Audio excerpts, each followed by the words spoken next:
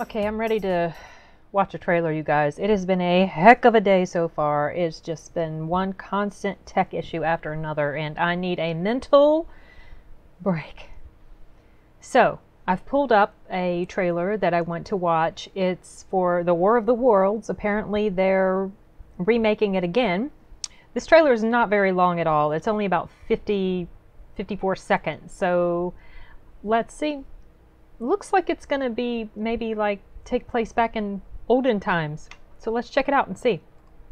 Ladies and gentlemen, it seems that something has arrived in England.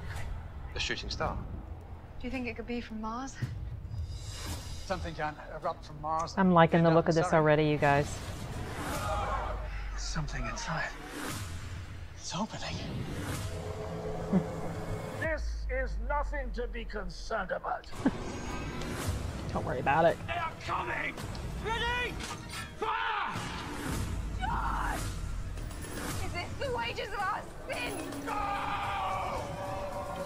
The War of the Worlds on BBC One. BBC. So okay, well that was really short, you guys. That was more like a teaser than anything else, and they call it a trailer, and it was only about 40 seconds long, so super short. And they gave you just enough to know the premise. Many of us are already familiar with the story of the War of the Worlds, so it's not like, I mean, unless you've been like under a rock for the past 100 years practically, it's not like, well, maybe not quite 100 years, but you all know what I mean. It's not like we don't know the premise already, but it looks to me like it's just taking place in a different time frame, and I'm liking the look of the time frame. There's something very nostalgic about movies that take place in that time, especially if it's a genre that I really like a sci-fi or thriller type horror or something like that, you know, mystery. I like the look, the setting here. I'm really digging that a lot. So if I ever get a chance to check it out, I don't think I have BBC One. I don't believe I do.